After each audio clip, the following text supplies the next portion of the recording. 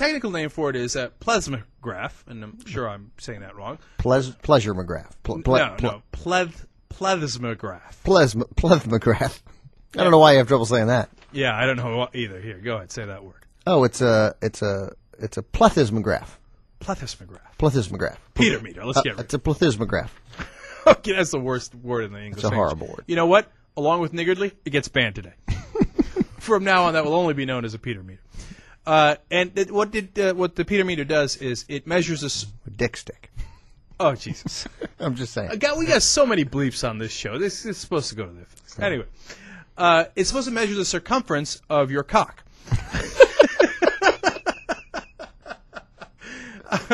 Some chance we're going to bleep that, too.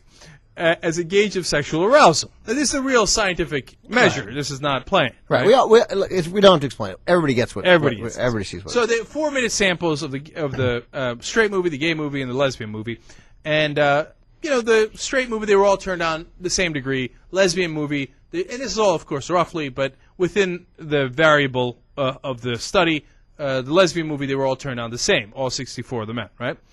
But the degree of tumescence. Mm-hmm. Which is, strength. The circumference, how much your circumference grew. They measured as insignificant, moderate, or definite. Mm-hmm. And for the non-homophobic men, during the gay movie, remember it was the same for the other two, during the male gay movie, it was 66% were insignificant, 10% were moderate, and 24% were definite. Interesting. So 24% of those guys, a little too messed. They were a little too messed. Yeah, how did they determine their homophobia prior to the showing them the movies?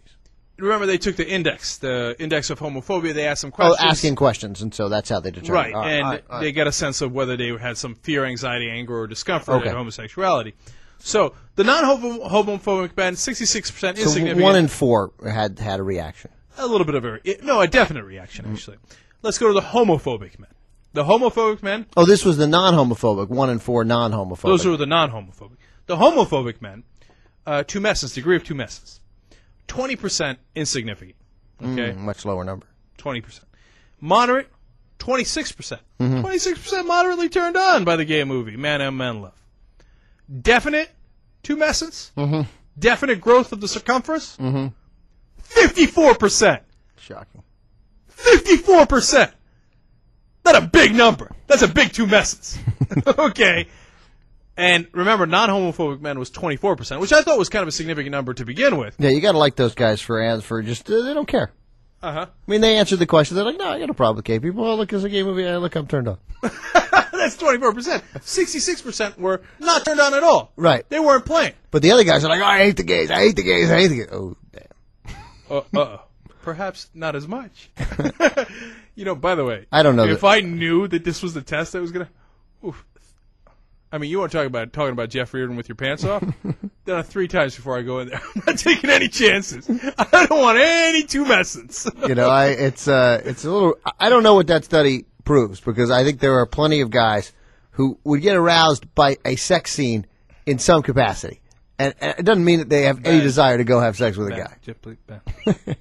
I mean, I think you're tipping your hand here. I don't know. I'm not saying anything. I'm just... Then it's okay.